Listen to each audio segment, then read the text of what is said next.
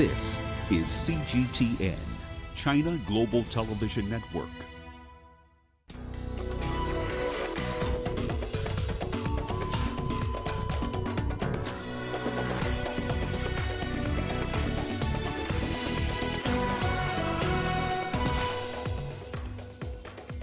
Libya's unity government takes over in a smooth transition of power. European Medicines Agency says AstraZeneca vaccine benefits far outweigh the risk, even as nations await investigation. And a look at the challenges facing African nations even as they begin rolling out the coronavirus vaccines. Hello and welcome to Africa Live. As always, great to have you with us. I'm Richard Ntal, live in Nairobi. And for those of you joining us from across the continent and around the globe, we thank you for joining us. And tonight, I'm alongside my colleague Uche, who has our business headlines. Uche. Thank you, Richard. And here's a look at what's coming up on Africa Live Bits. South Sudan begins refining oil in the northern part of the nation. And Uganda unveils its first locally manufactured diesel-powered bus. Of course, all that coming up within the program. For now, back to you, Richard. Thank you so much, Uche. Once again, welcome to Africa Live. So good to have you with us. Let's begin in Libya, where a new unity government has officially taken office. The new team takes over from the two warring administrations in the eastern and western regions, thus completing a smooth transition of power after a decade of violent chaos. Members of the new cabinet were sworn in on Monday. Fayez al-Sarraj, who led the outgoing government of national accord in Tripoli, embraced his successor, Prime Minister Abdul Hamid Dbeibeh, after handing over power. Now, Dbeibe's government emerged from talks involving the United Nations and was endorsed by Parliament last week. It is mandated to improve services, unify state institutions, and oversee national elections at the end of the year. Regarding the President and the members of the Presidential Council, we are here on the first day and we took it upon ourselves, God willing, that we, former government of national accord, will not hold on to power. We will move forward with Libya to solve its conflicts and problems. But unfortunately, a reality was imposed upon us, a bitter one, that Libyans have all lived through the war. But once the dialogue led to the emergence of the government of national unity, we were adamant from the beginning that we will transfer power immediately after the House of Representatives gave its approval. We hope they will succeed in all their duties.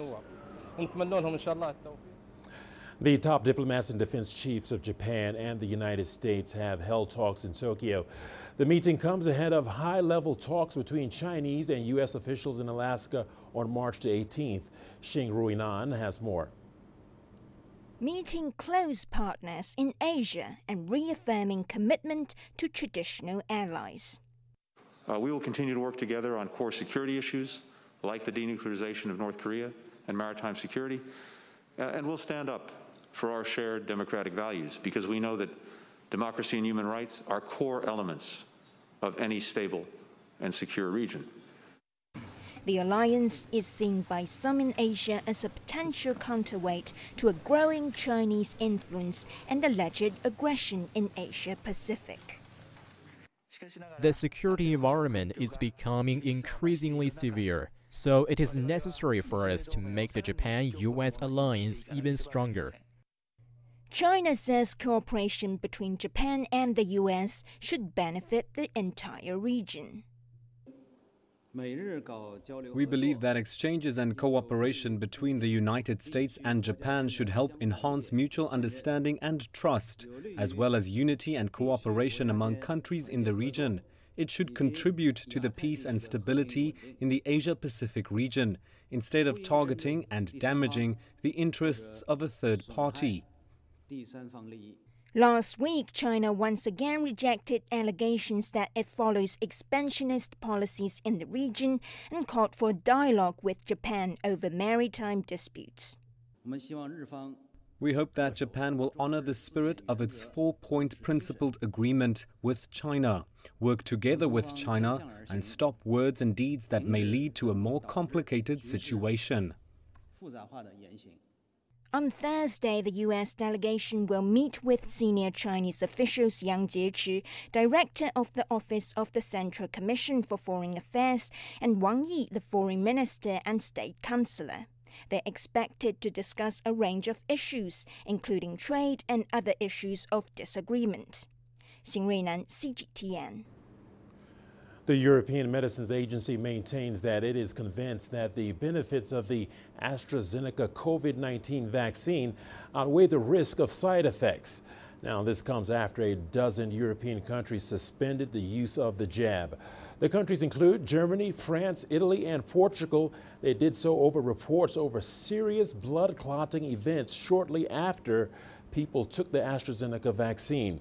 The executive director of the Safety Committee, Emma Cook, said experts were currently reviewing the alleged side effects and will deliver their conclusions on Thursday. The World Health Organization has also urged countries to continue with the jabs as investigations into the claims take place. And Ghana plans to introduce a COVID-19 tax to finance its health sector. It comes after the country's economy has been badly hit by the pandemic. While the proposed tax has yet to be proposed by lawmakers, it is already facing criticism from many Ghanaians. CGTN's Nabil Ahmed Rufai reports from Accra.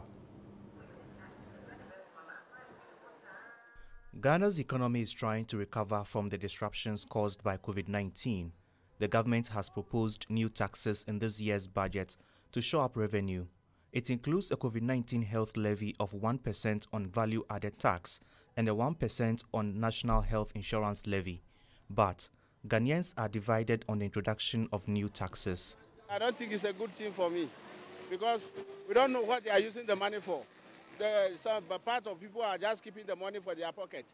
So I don't see the use of me to go and pay the fund or do anything about that. We can't continue to borrow to fund our development, so I'm okay with the new taxes. I don't support the introduction of the COVID-19 health levy because I don't believe the government will use the money for its intended purpose. The government says it had to raise more than $4 billion through external loans to deal with the shocks caused by the pandemic. It now hopes to raise about $900 million from new taxes to finance its projects.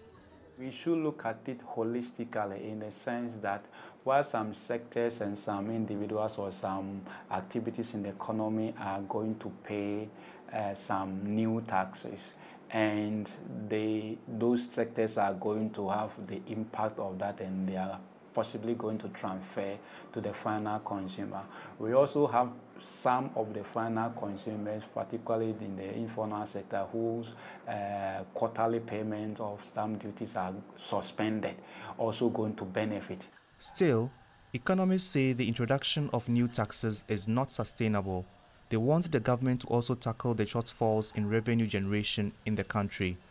We have situations where the appropriate taxes probably are not paid, and those that are making the effort to pay, we know, and it's a public knowledge that some of the amount paid don't get to the appropriate government coffers. And so this is a typical example where if you are dealing with the revenue, while there should be effort to open the base of the tax-paying population, we should also deal with any leakages. The government plans to use revenue from the COVID-19 health levy to fund the distribution of COVID-19 vaccines across the country and also build hospitals. While the proposed introduction of COVID-19 health tax is being kicked against by some Ghanaians, lawmakers will now begin a debate on the 2021 budget. Within the next 3 weeks, it will become clear whether they will approve the new taxes or not. Nabil Ahmed Rufai, CGTN, Accra, Ghana. A year into the battle against COVID-19, the African continent has smashed through a grim barrier. 4 million cases have been registered in the region and close to 40,000 new infections reported in the last week alone. Over 100,000 people have died from the virus, and that has wreaked havoc with livelihoods and health systems around the world. CGTN's Julie Shire reports. Africa's first COVID-19 case was reported in Egypt February last year. The caseload has since climbed to over 4 million, and the continent continues to count its dead. We don't have a good idea really of the true burden of disease in many African countries.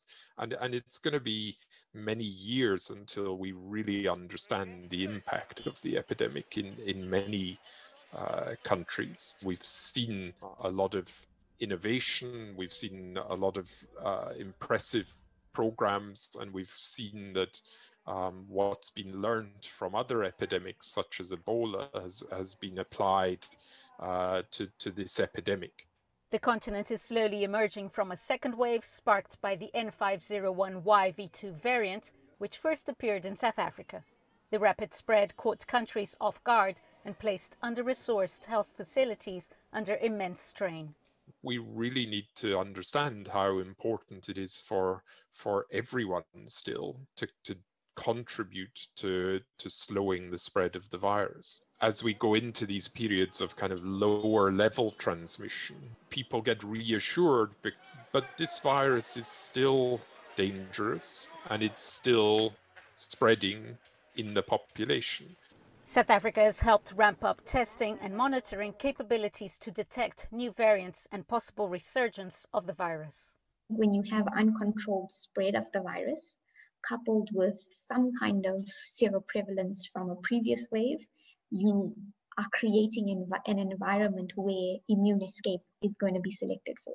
As soon as you identify, hang on, there's another variant with even further mutations, you can contain it. If you're not checking what's going on in terms of this virus, then by the time it's already spread, it's too late.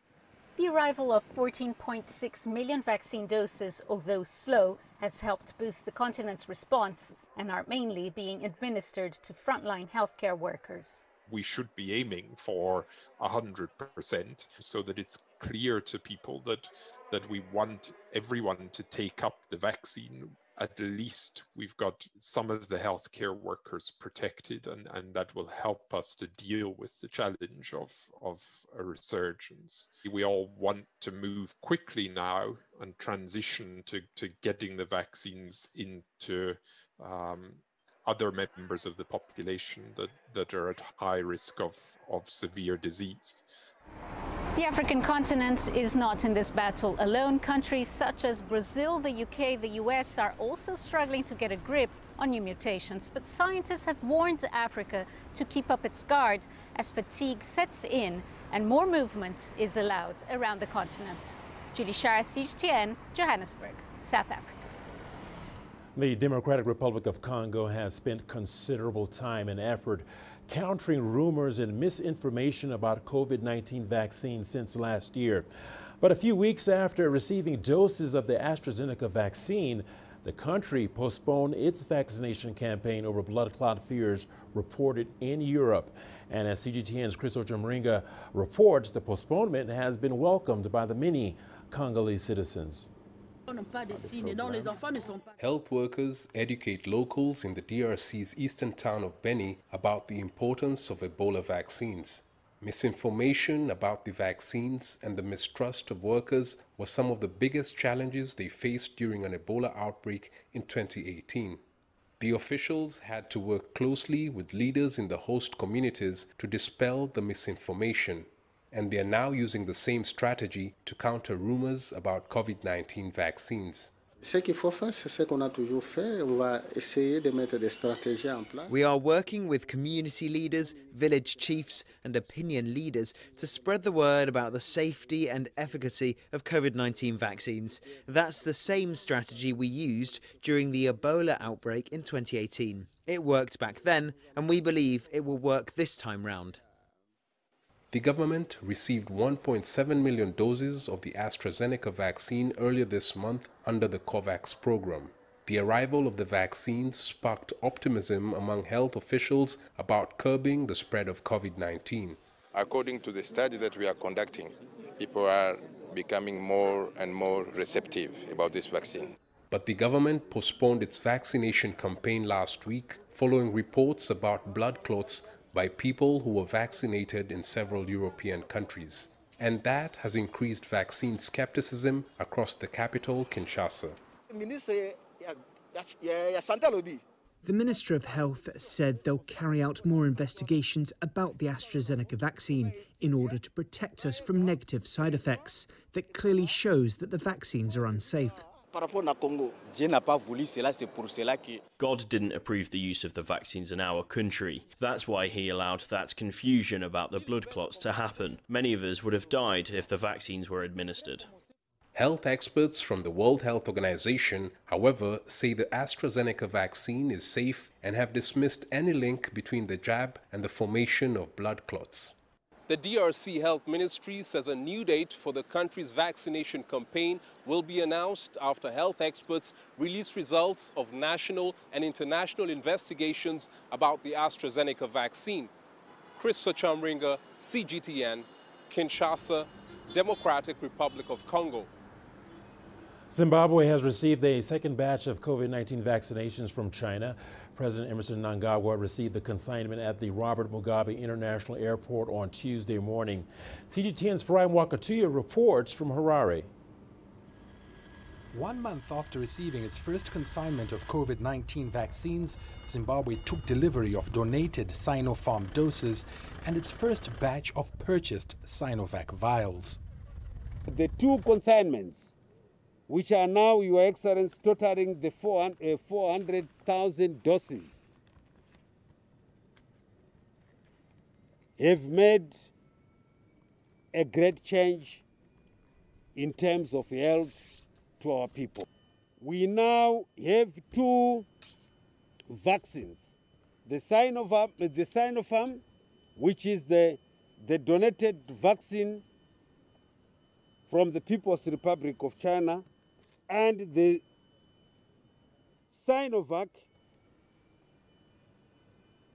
of which we will be procuring 2 million doses. Zimbabwe is the first African country to receive a second donation of vaccines from China.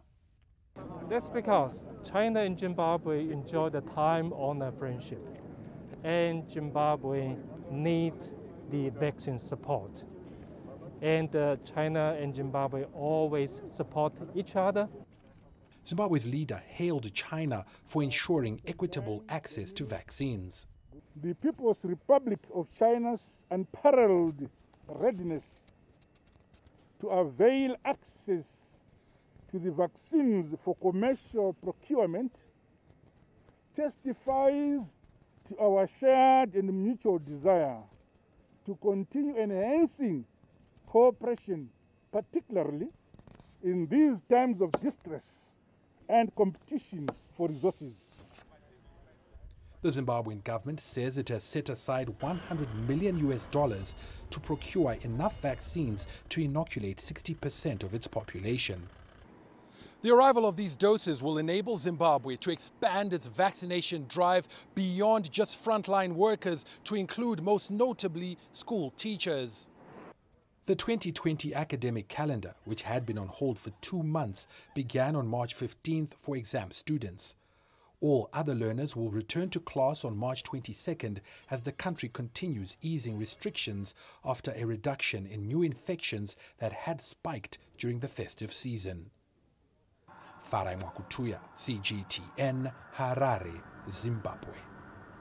Time now for a short break, but the news continues on Africa Live. Here's a look at what's ahead.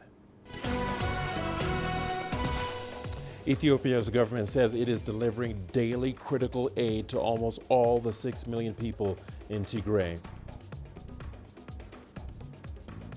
And the Nigerian parliament wants President Buhari to hire foreign mercenaries to tackle Boko Haram.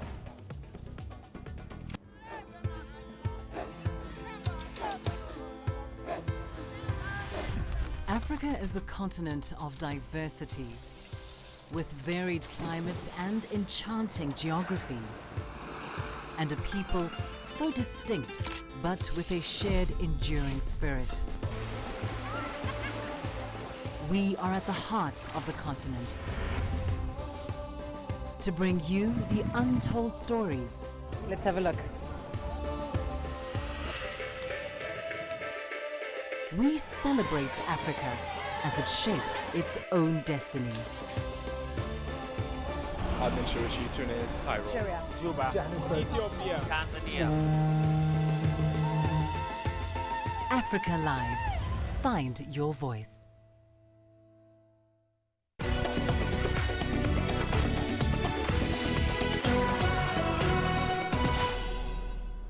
Welcome back to Africa Live, everyone. Thanks for staying with us. The Ethiopian government has just announced that 4.2 million people in the war-ravaged Tigray region have received food and related humanitarian aid. According to the Ministry of Foreign Affairs, almost all of the 6 million people in the Tigray need support daily. The ministry said food rations are being delivered to rural areas and most towns. Here is CGTN's Gerun Chala with more on that story. After what the government called a law enforcement mission was concluded about 2 months back, the humanitarian situation in Tigray remained to be worrying for many. Now, Ethiopia says about 4.2 million of its citizens in the north are being provided with food and related aid.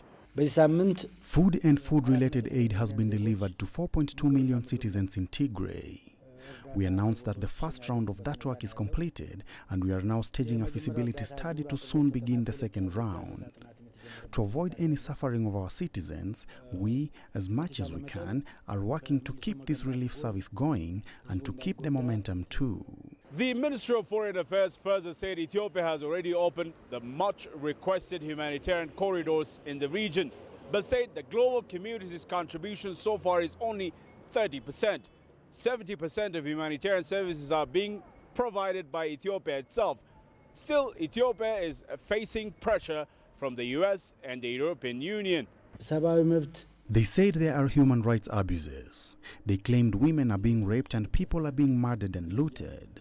We said, well, come and let us independently verify what you are saying. We told them we are willing to support that process. They said the humanitarian service must be strengthened, and we agreed with that. It is us providing 70% of the aid, so we have met all their conditions. After this, whatever they talk about slamming sanctions and whatnots, it is simply an empty song for us. On the other hand, unverified reports suggest TPLF forces stage small attacks here and there. Their leadership even sometimes claims the capture of small towns. Ethiopian authorities, however, say TPLF is no force to worry about. The focus now is on the rehabilitation and reconstruction of Tigray. Group Chala CGTN, Addis Ababa, Ethiopia. Let's turn our attention to Nigeria, where 3 teachers are still missing after being kidnapped by gunmen in Kaduna State in the northwest of Nigeria. The attack on Rima Primary School was the first on an elementary school in a wave of such attacks in which more than 700 people have been abducted since December. Officials had initially indicated children had also been kidnapped, but this was later revised after they were all accounted for. 39 students remain missing from an earlier attack on a forestry college. The latest kidnapping marks the 5th mass school abduction since December. Now, here's an update from our correspondent in Abuja, Philly Haza, on the unfolding situation in Nigeria.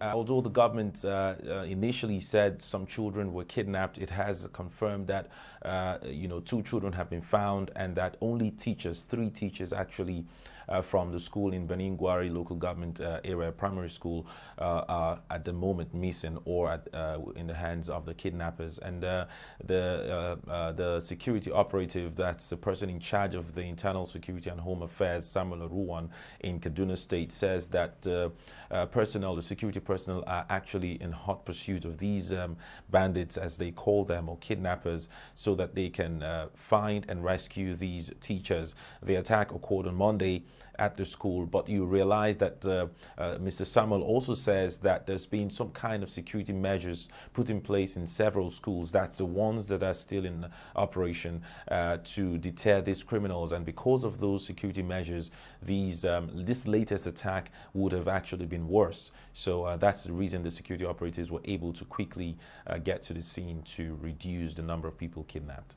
Well, at the moment, there's no word as to the whereabouts of the previous people kidnapped, 39 people kidnapped last week from the school in Kaduna State, the forestry school. But the government says that the security operatives are still in search of these people, and that more security personnel have been deployed. Surveillance aircraft, rather helicopters, are also in search in different forests, you know, because in Nigeria you have many of these states, especially in the northern part, with ungoverned areas, quite a number of ungoverned areas, especially forest. And so these kidnappers are taking advantage of those spaces to perpetrate their crimes. And so the government is doing its best, according to the security operatives in Kaduna State, to see how that they can comb these forests, these areas where they suspect that the kidnappers are. Well, Nigeria's President Muhammadu Buhari is facing growing calls to hire foreign mercenaries to combat Boko Haram insurgents. For more than 10 years, the Nigerian military has been battling Boko Haram in the northeast of the country. But despite the military's efforts, the war is still far from over. CGTN's Deji Badmus has the details. Lately, Nigeria has seen increased attacks by insurgent group Boko Haram and its splinter Islamic State West African Province, or ISWAP. About 3 weeks ago, Boko Haram fired rocket-propelled grenades into the heavily guarded Borno state capital of Maiduguri, killing at least 10 persons. And just a few days ago, about 15 soldiers were killed in a Boko Haram ambush, one in a series of attacks against the military lately. Worried by the growing number of the attacks, Nigeria's lower chamber of parliament last week passed a resolution calling on the president to hire foreign-paid fighters to take on the insurgents. But the president has pointedly rejected the idea. But the direction of the commander-in-chief is that we do not engage mercenaries when we have our own people to deal with this problem. This is basically a presidential directive. We have the resources. It's just misapplication or underutilization that has affected our ability to deal with these people. In 2014, under former President Goodluck Jonathan, Nigeria engaged a South African private firm to combat insurgents in the northeast. But soon after he became president, Buhari cancelled the contract, insisting the country's military must do the job. We cannot go back and do it because of the morale of our own troops. Because our troops are there, all they need is to be equipped and then boost their morale by giving them their benefits and everything, and they will go and do the best they could. It's one of the best military in Africa. We cannot afford to go and now bring soldiers of fortune, pay them humongous sums of money, while what will our troops be doing then? Being a former military general himself, it's difficult to see President Muhammadu Buhari accepting to engage foreign-paid fighters to combat Boko Haram and ISWAP. He has insisted the country's military will eventually prevail and that the country would get past the current phase of its security challenges. Deji Badmus, CGTN, Lagos, Nigeria. And it's time now for our business segment. Over to you, Uche. Thanks, Richard. And coming up on Africa Live Biz. South Sudan begins refining oil in the northern part of the nation. And Uganda unveils its first locally manufactured diesel-powered bus. Nature is essential for humans to exist, from pollinating our crops to stabilizing our climate. But our natural world is under serious threat. Humanity's influence on the decline of nature is so great that around 1 million species already face extinction. One continent, Africa, is trying to halt the trend. There are some special people doing some incredible work on the ground to help conserve the continent's fauna, flora, and cultural heritage, whilst introducing these riches to the rest of the world.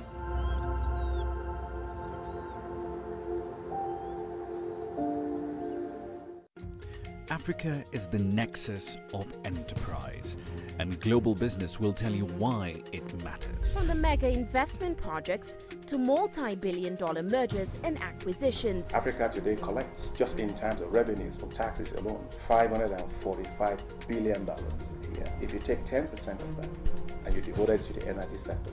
Problem solved. All this on Global Business, weekdays at this time on CGTN.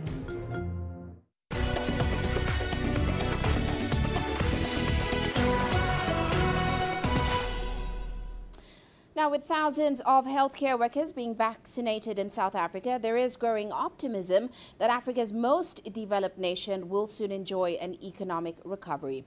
Now, the vaccination drive got off to a rocky start with the revelation that the AstraZeneca vaccine was less effective on the COVID variant, which was discovered in the country.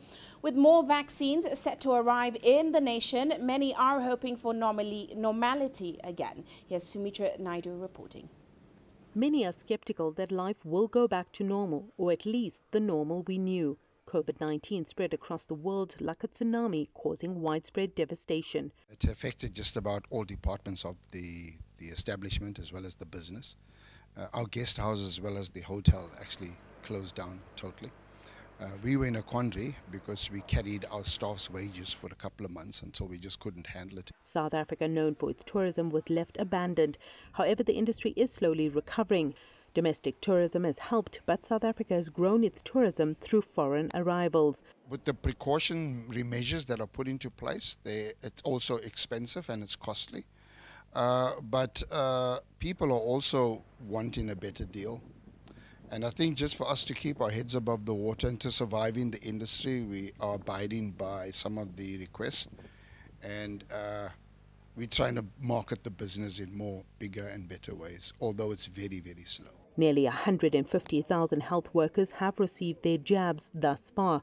Vaccinating the rest of the population, around 56 million people, will take time and money. I think there's going to be a lot of unhappiness around people. We saw it with the healthcare workers now in phase 1A. I don't want the vaccines. When the vaccines started to come in, there were nearly fights to get that vaccine. Some economists have warned that a full economic recovery may take a few years. But with eased lockdown restrictions, industries have reopened and the economy looks set to improve, albeit at a slower pace. Indeed, it is good news. On the other hand, I think if you go by popular experts' opinion, they tell us that there could be a third and even a fourth wave. So if we look at South Africa at this point in time, the vaccine is being rolled out among the health workers. So it's not necessarily really open to the rest of the public. So what is the implication of this to small businesses? It means that they will have to be very creative and innovative in terms of their approach to get your products to the markets, to their customers, and which will probably be still limiting a lot of face-to-face interactions. The Treasury has budgeted $600 million for the vaccine rollout. Government is procuring the vaccines for all South Africans. The jabs will be given free in the public healthcare sector, while private patients will get it through their medical aids. Time, though, is not on our side. It will take a while before South Africa can reach herd immunity. Sumitra Naidu, CGTN, Johannesburg, South Africa.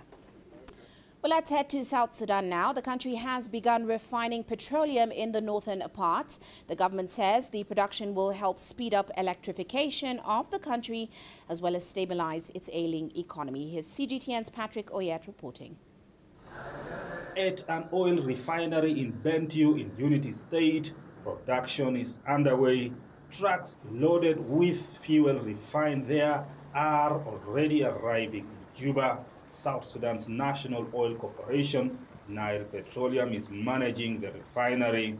So now we have come to the market, not just to get money, but to have at least a support to lead that high prices in the market get down. Nile Petroleum says it plans to construct 4 more refineries across the country. Currently, we are producing 3,000 barrels a day of refined products. Basically, diesel, about 30%, and then heavy fuel oil. They call it furnace. So about 70, 68%. In the next 2-3 months, we'll expand. It will be 10,000 barrels a day. South Sudan's government says the heavy fuel will be used in generators that supply electricity to the city. It says it plans to build more power stations to increase that supply further. According to the World Bank, South Sudan is one of the most oil-dependent countries in the world. Oil accounts for almost the totality of exports, 90% of revenue, and more than 1/3 of its gross domestic product. However, the country has been relying on fuel imports for the domestic market. The government now says it plans to start exporting refined fuel to South Sudan's neighboring countries. Patrick Koyet, CGTN, Juba, South Sudan. Meanwhile, Uganda has unveiled its first locally manufactured diesel-powered bus. Kira Motors Corporation, a state-owned company, says it is expanding its production capacity to become more competitive. Here's CGTN's Hilary Ayesiga with more on the story. This is Kayola Diesel Coach, a new product from Kira Motors Corporation. Engineers are testing its roadworthiness. We have an electronically controlled air suspension system, which enables real-time adjustment of the suspension as well as ground clearance to maximize comfort on whatever terrain that the driver might be taking this bus. Kira Motors Corporation unveiled Africa's first electric vehicle in 2011. 5 years later, the Ugandan company launched a solar bus named Kayola. And now they are venturing into manufacturing diesel buses, something which has attracted criticism from development experts. I think when we started with the electric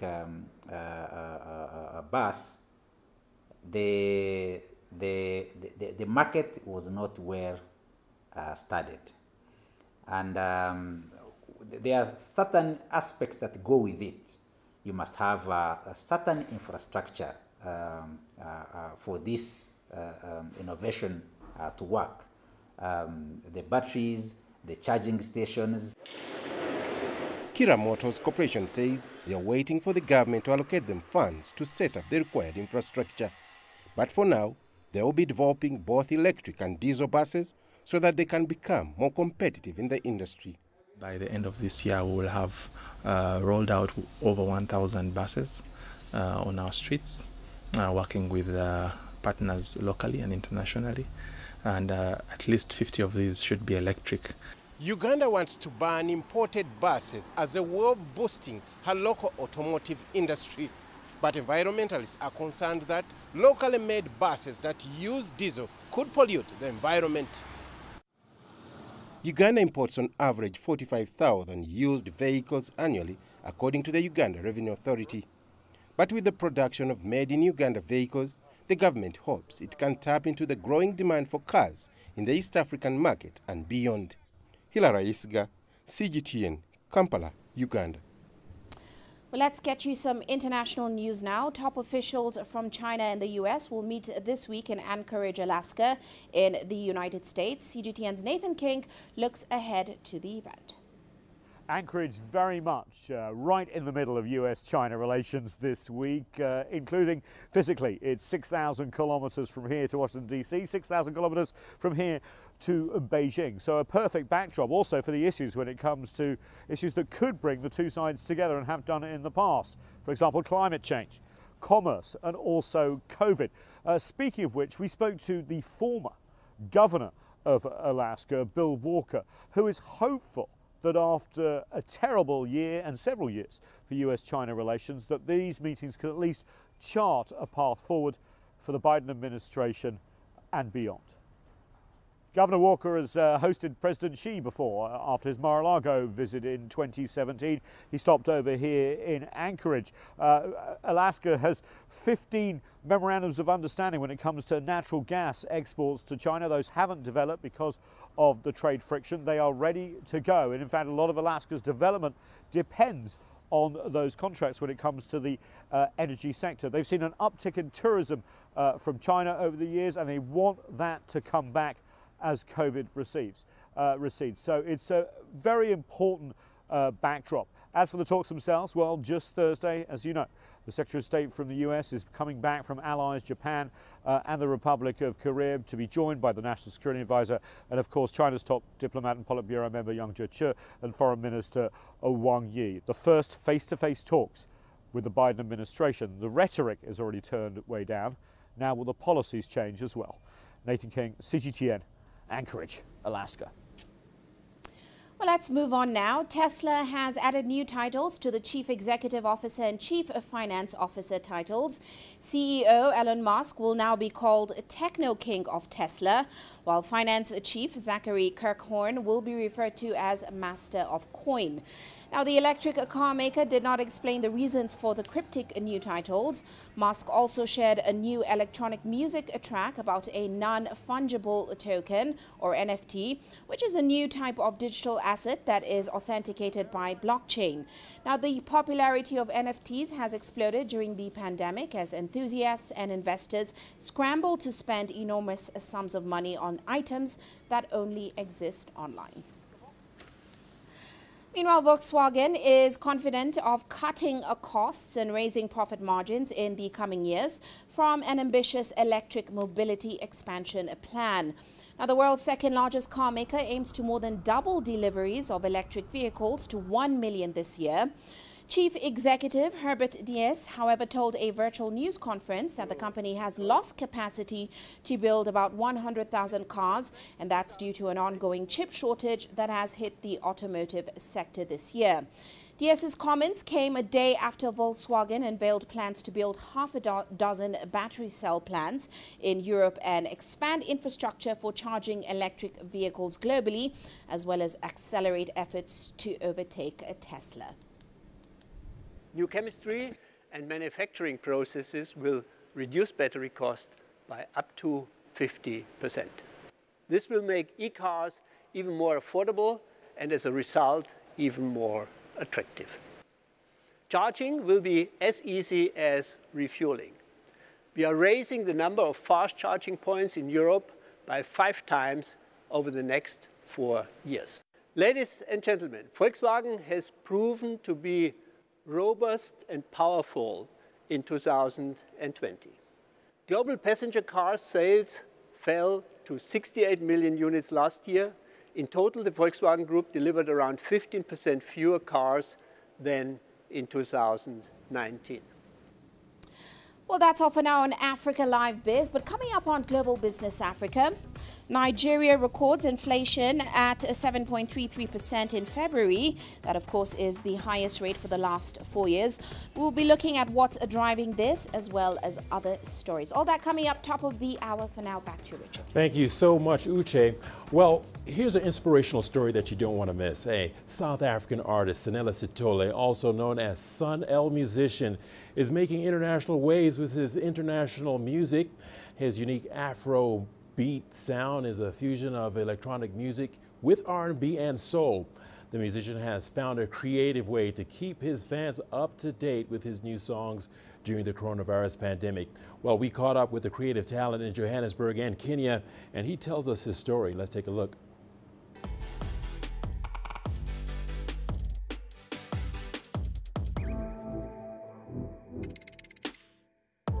What inspires me is just to find healing when you are going through just darkness. I think that's exactly how I did my whole thing. It was just through healing, because I was going through a lot of personal dark vibes. The music was just an escape for me. Hi, my name is Sun El Musician. I'm a DJ, producer, singer, songwriter, a record label owner of Elwood Music. I come from a small town. It's called Rosetta, but then I grew up in Moy River, which is a town which is like about 5 kilometers away. I do hit the gym, play a little bit of soccer with the guys, just to keep my mental health just a little bit better, you know. But all in all, if I'm able to make a good song, I'm good.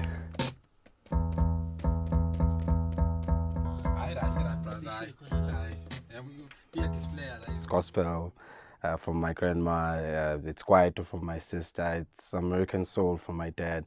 So that actually influenced the whole thing.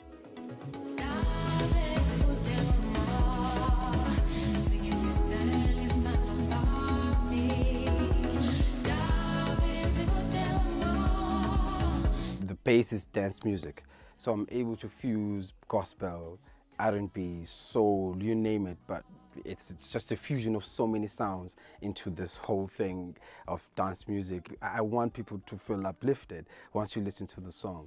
I want you to feel good if you're in a bad space. So that's the message. It's always just inspirational.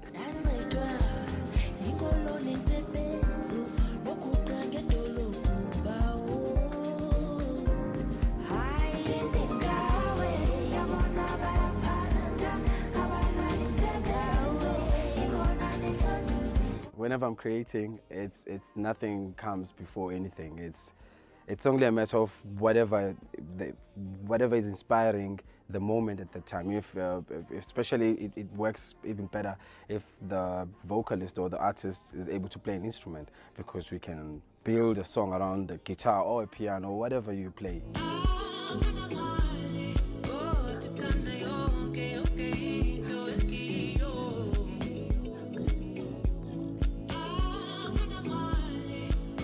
The creation of the famous Aganamali, you know, it was such a tough time at that particular moment. I relate to the message that Sam was trying to put across, you know, because I was broke as well. Yeah, it was a very rough time, and it was so easy for me to take all that energy into a record or a song.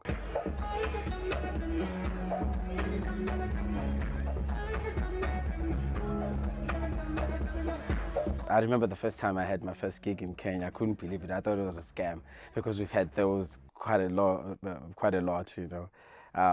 But then when I got there, it was so amazing that the songs are not sung in any of the languages in Nairobi, but people were, I'd say, mumbling along.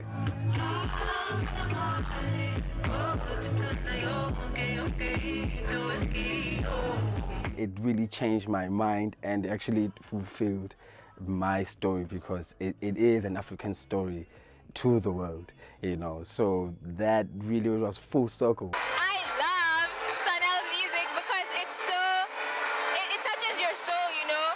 I feel like it has every essential meaning of everything African, you know, that lives within all of us. It unites us, even if we don't understand what he's saying.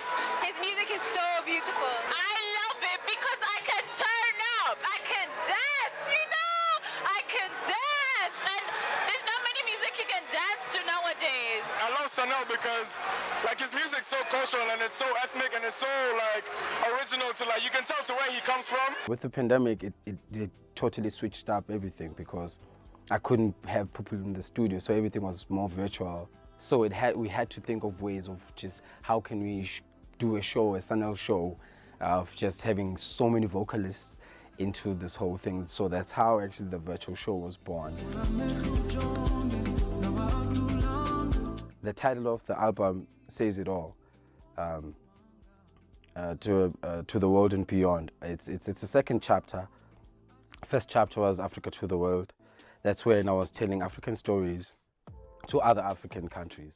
Now that I got a chance to gig or do shows, so I got to make new friends and artists in different spaces and in some parts of Africa. So now with this album, I got to collaborate with them. Basically, I'm telling an African story to the rest of the world now. So with this album, I have 26 collaborations, 31 songs. It's a little crazy, but I'm quite happy because I got to feature just some of the people that I met along the journey of Africa to the world. And I actually like that because it kind of led me to write it to the world and beyond. And I'm going to live through it to the world and beyond to write my next chapter.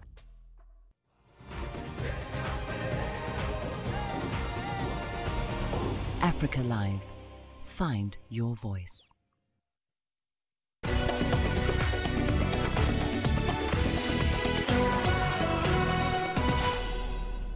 All right, welcome in. Let's talk a bit of sport here on Africa Live. The new president of the Confederation of African Football, Dr. Patrice Motsepe, has returned home after being elected CAF president last week in Morocco.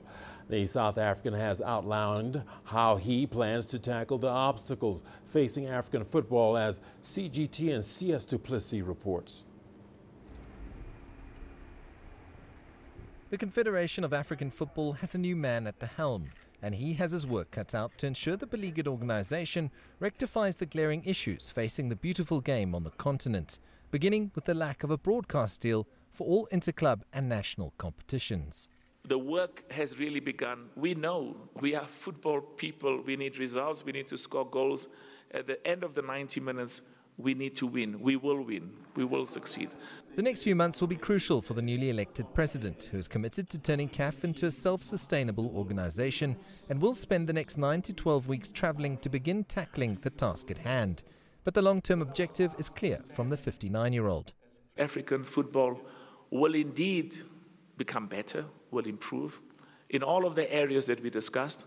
And the bottom line is, it will indeed be globally competitive, and it will indeed be self-sustaining. And we will do it because all of us believe in that, but also because all of us are optimistic and positive and believe in the capacity of ensuring that African football is not just as good as the best in the world, but succeeds and does become the best in the world. Dr. Patrice Motsepe's successful campaign has been met with jubilation here at Clerco by the 2016 African champions, and they believe their former owner is the right man for the job. But the hard work in earnest really starts now, both for Motsepe as CAF boss and for the men in yellow, who are in the CAF Champions League looking to push on to the quarterfinals. The support that he gives to the team is unbelievable. But the character itself and the personality that he presents makes you, as an individual, to want to fight for him, because the humility that he presents at any given stage will always drive you. The Sundowns head coach, who continues to chase a second continental title, maintains that the club's loss is African football's game. I want to believe it is a blessing in disguise for African football to have an administrator that will add so much value and passion into the game of football at that level. And I have no doubt that African football will never be the same again. Although his physical presence will be missed around Mamelodi Sundowns, his contribution and support will continue to motivate the players and staff. His legacy is undeniable and lives on.